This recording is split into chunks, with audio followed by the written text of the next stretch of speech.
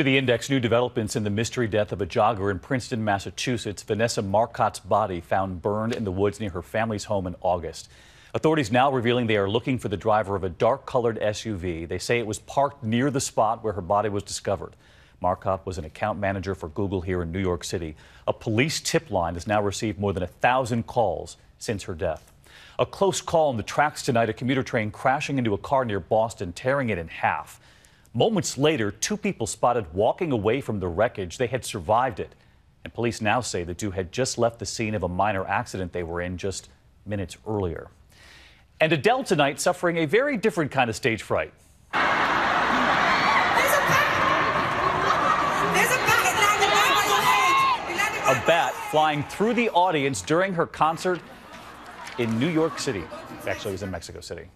Just testing you, Michelle. The floor director got very nervous about that bat.